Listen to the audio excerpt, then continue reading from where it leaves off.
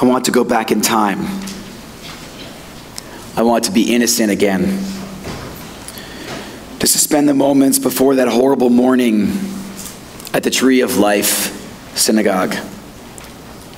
I want to be with the Jews, old Jews, arriving early for services, early for prayer, perhaps out of habit, perhaps compelled by long-remembered German grandparents that insisted everything be on time, or perhaps driven by a desire to serve, to set up and to greet others. Every church, every mosque, every synagogue has people like this. I want to be with them as they made sure the chairs were straight and the Torah scroll was rolled to the right section, and they put out the cups and the whiskey for the baby naming. I doubt the churches have that. I know the mosques don't have that.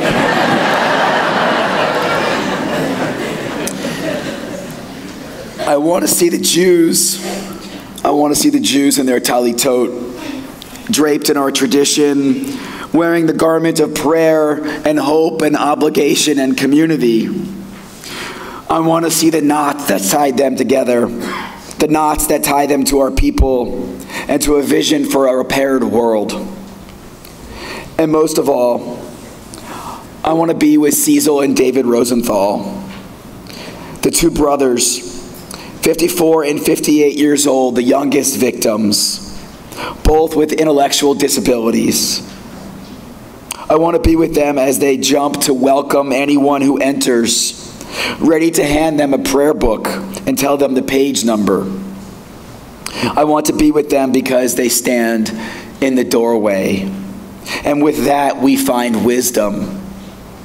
The doorway has always been the place of vulnerability, where the safety of the interior meets the unpredictability of the exterior. Every Jew in that synagogue, every Jew in every synagogue knows that vulnerability, that fear. Anti-Semitism, hatred of the Jews, is as old as the Pharaoh. And in every generation it rears its spiteful head.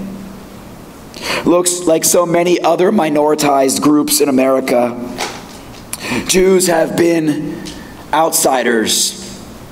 And this terrorist attack disabuses any of us of the illusion that anti-Semitism will disappear in this country. Earlier this week, our teens here at NVHC met to have a conversation about what happened in Pittsburgh. As we looked around the room, 100% of our teens said they had experienced anti-Semitism in our public schools. Thank God this is usually not the extreme violent type of attack, but more latent anti-Semitism. The jokes and the comments, the assumptions and the reminders that we are not the norm and that we are outsiders. Over a century ago, the great African-American thinker W.E.B. Du Bois coined the term double consciousness to describe the need to see oneself simultaneously through our own eyes and as well through the eyes of the rest of the world. All outsiders, all minoritized groups feel this way.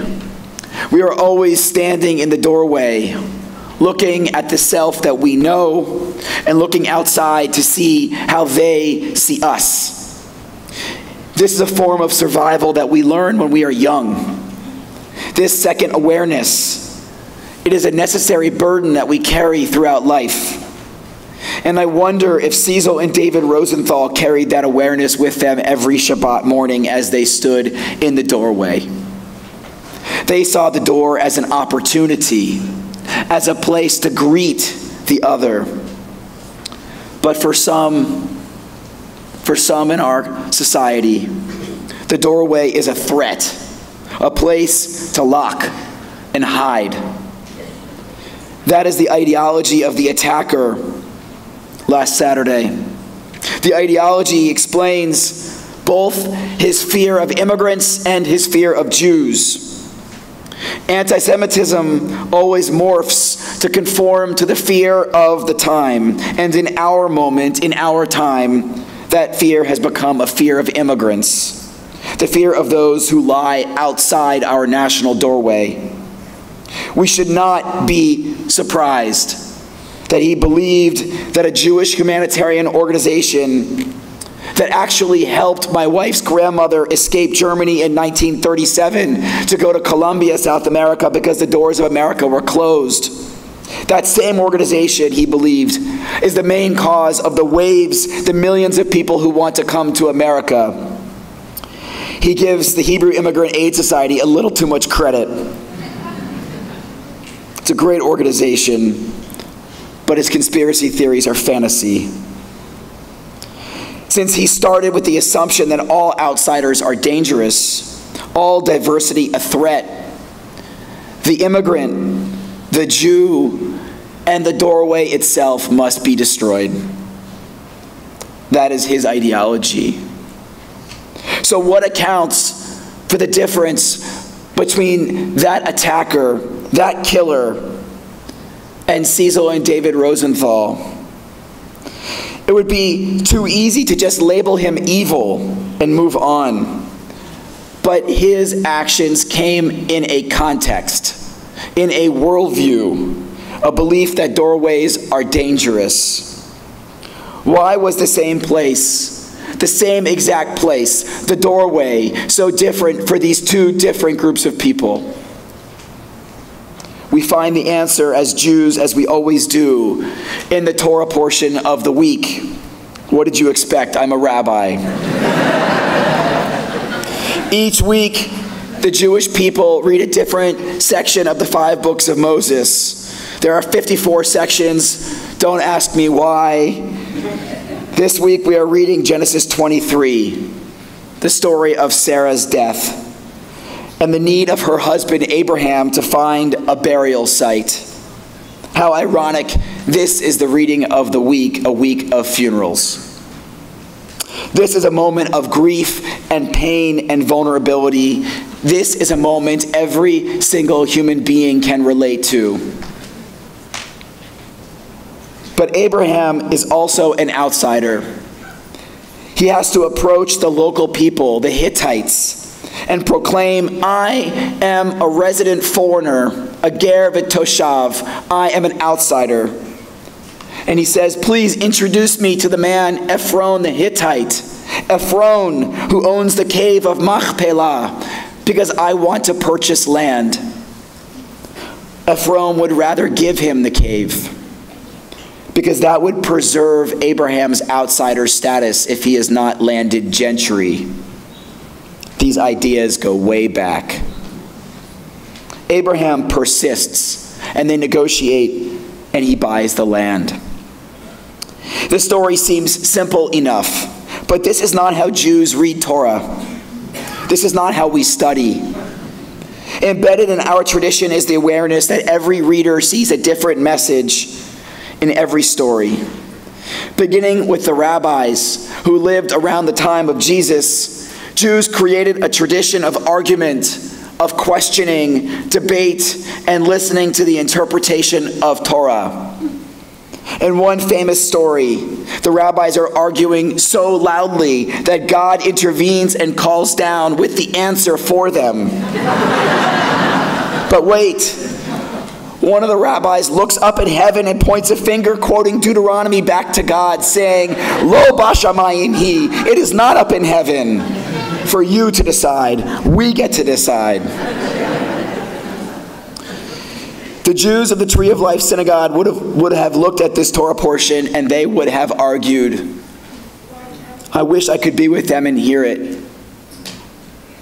Maybe one of them would have noticed a funny thing in the text. Maybe they would see that in this short story, the Torah, this document that is so economical with words, repeats 7 different times that Abraham and Ephron spoke among the Hittites, or in the hearing of the Hittites, or with all who entered the gate of the town, or before the people of the land.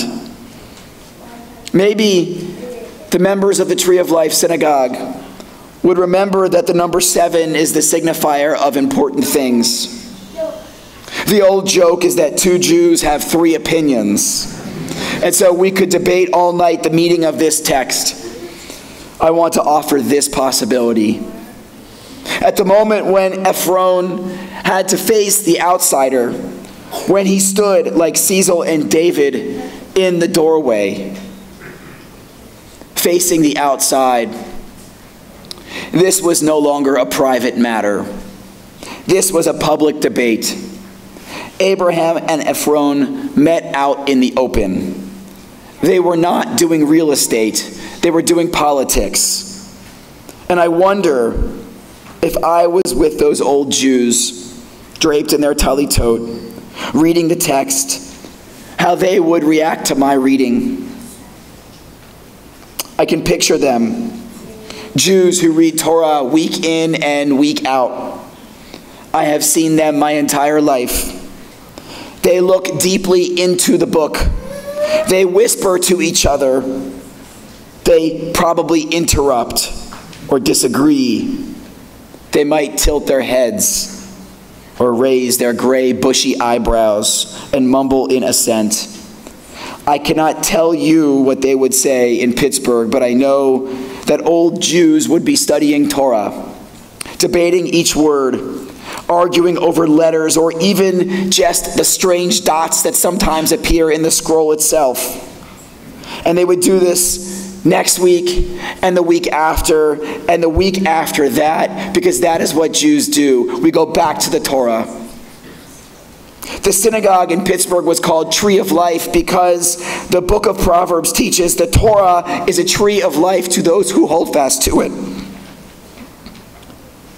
The process of seeking wisdom, of desiring learning and ideas for their own sake, not for the sake of winning an argument, but for the sake of challenging assumptions. This idea, this is how Jews feel alive. How we grow and we change and we reject stagnancy. We do not become ossified in our ideas sitting in front of a computer. This is what brings Cecil and David to the doorway, ready to encounter difference. The shooter, the killer, had none of that. Instead, he had the internet. And he had algorithmically reinforced repetition of ideas already embedded in his head. He was radicalized, just like any terrorist, by sitting in a dark room and reading messages from people who already agree with him. Torah study does not allow us to do this. Torah study is based on an ethic of listening to people who disagree. An ethic that Judaism will not even let God disturb. Lo bashamayim hi. The answer is not in heaven. It is with us. We find it together. Studying text deeply shapes the mind. It allows for healthy conversation. And to return to the lesson of Abraham and Ephron standing before the Hittites doing politics, we see that our politics needs the lesson of Torah as well. All of those centuries ago, thousands of years ago, when they disagreed about immigrants, they didn't kill each other. They did politics instead. But today, politics is a dirty word. Our politics is broken for the same reason that our country is so obsessed with immigrants. Because we have forgotten how to disagree. We have forgotten how to raise our eyebrows without raising our voices or raising guns. I believe what the military historian Karl von Clausewitz taught. War is the continuation of politics by other means, which means that politics is the prevention of war by other means.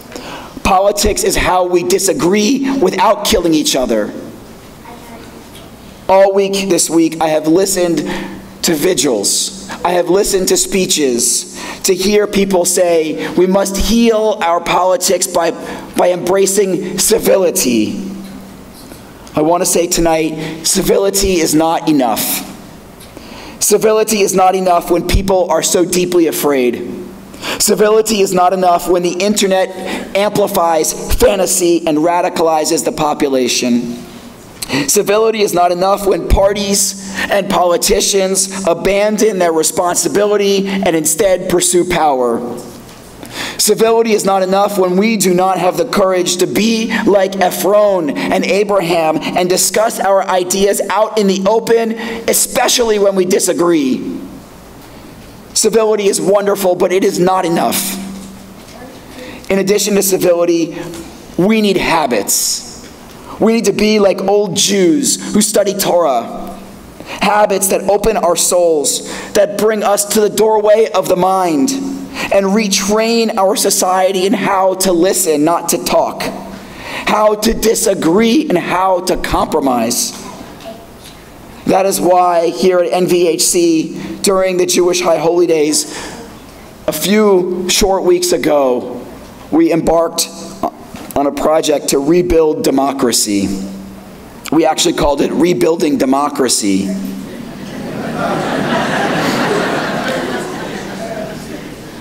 Before Pittsburgh, long before Pittsburgh, we had already scheduled one of our first events tomorrow morning. Literally tomorrow morning at 9 a.m. We will be studying a different kind of Torah. We will use the same skills I described earlier, the same skills that Jews have used for thousands of years. We will use those skills, and the text will be the Declaration of Independence. And next month, we're going to take on Federalist number 10, Gewalt.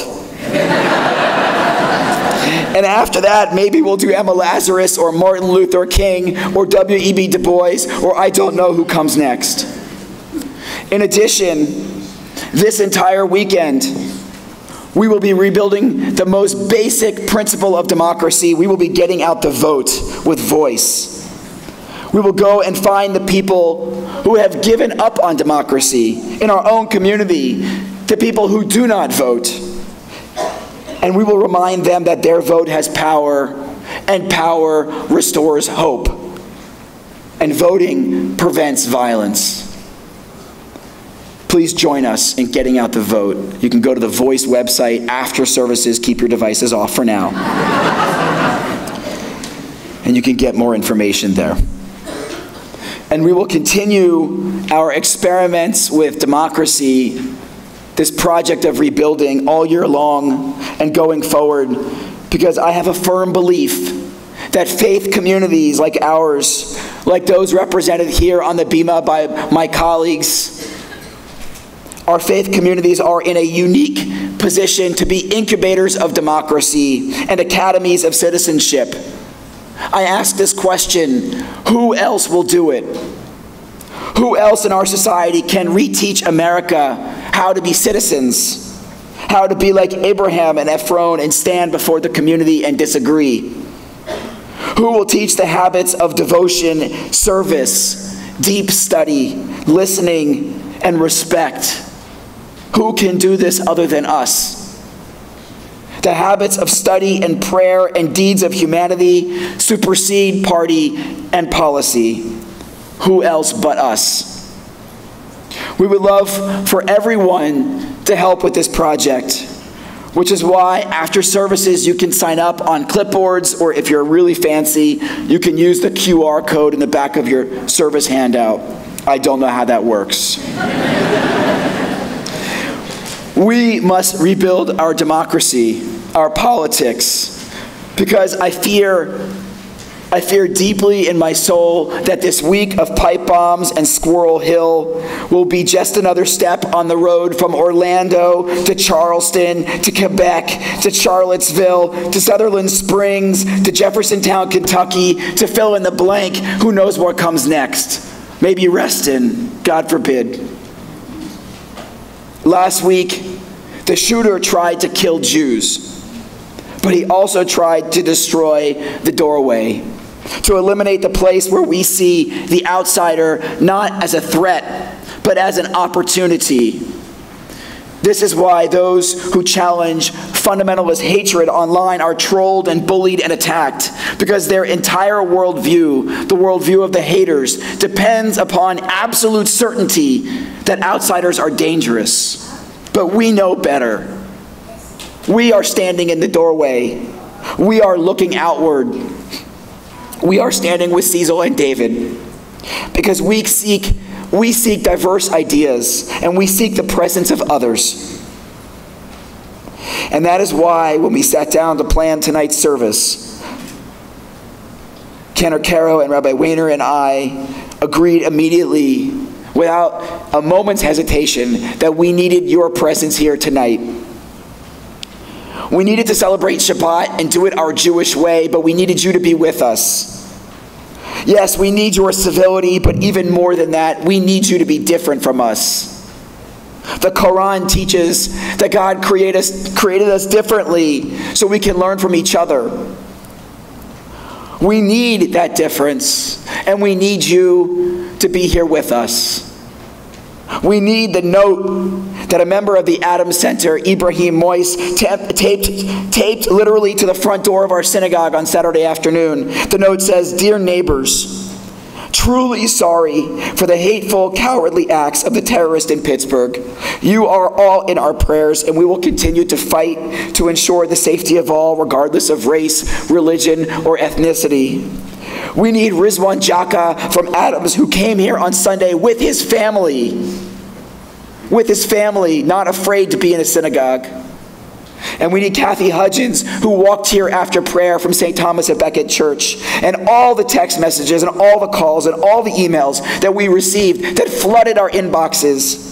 Calls from Reverend Berlin of Florist United Methodist and Reverend Smith Cobbs and Messman from Trinity Presbyterian, Reverend Hillary West from Epiphany Episcopal, Reverend Hafner from the Unitarian Church down the street, who also offered her parking lot tonight.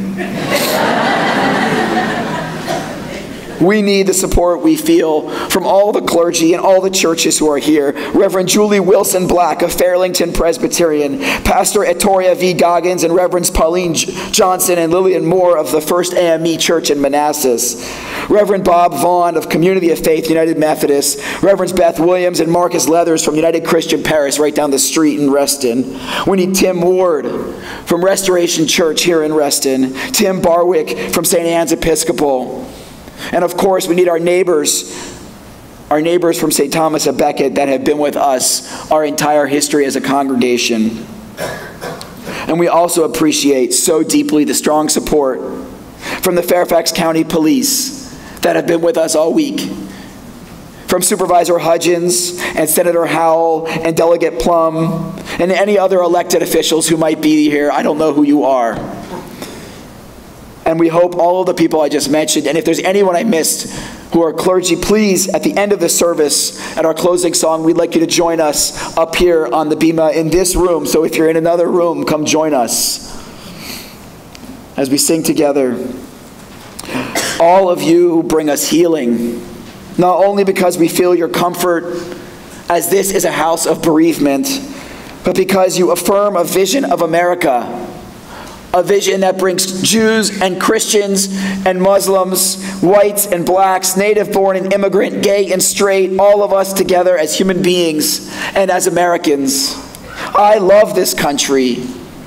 Only in this country, in America, can this kind of thing happen that's been happening at this synagogue and synagogues all over the country right now. Only in this country can this happen. We need you in this room. Only in this country can this room be a place of prayer for both the Jewish community and the Adams Center, which prays here every single Friday. We need you to be here doing Jewish stuff with us tonight.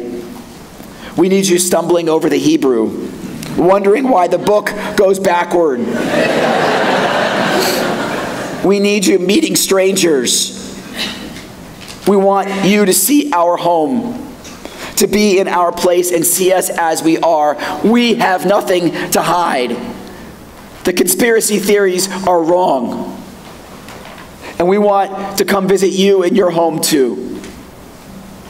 Because with our presence together, we reject the hatred of the Jews and we reject the hatred of closed and locked doors. We want you here with us. This is how we reject and defeat the fundamentalist worldview of closed minds. This is how we hold fast to the tree of life. Shabbat Shalom. Thanks.